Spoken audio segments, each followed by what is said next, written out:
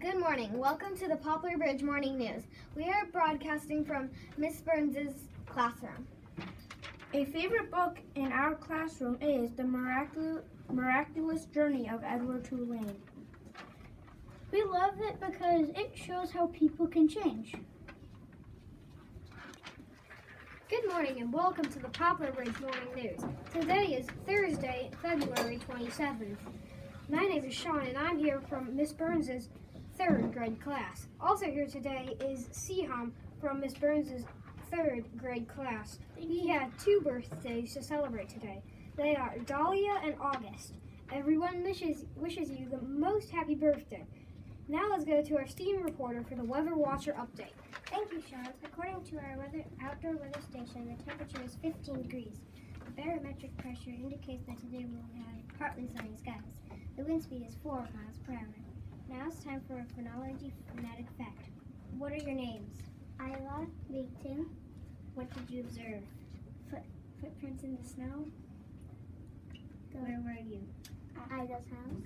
All right, let's take a peek at the pictures that these girls sent in. So these are some pictures of some footprints and a close-up that they found in their backyard. And they belong to, whose dog is that? Isla's dog.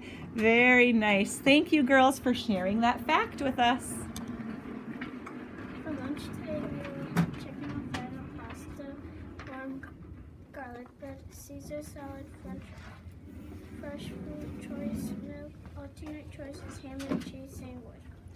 We have some additional announcements. Now it's time to see our Get Caught Reading winners. All right, friends, if you see your picture, come to the Media Center after the news to get a prize. Our first screen of winners, we have Jack, Victoria, Bailey, Cece, and Sophie. And then on this slide, we've got Isa, Diego, Kate, Anna, and Abby. And then these friends were caught reading in the Media Center with a buddy book.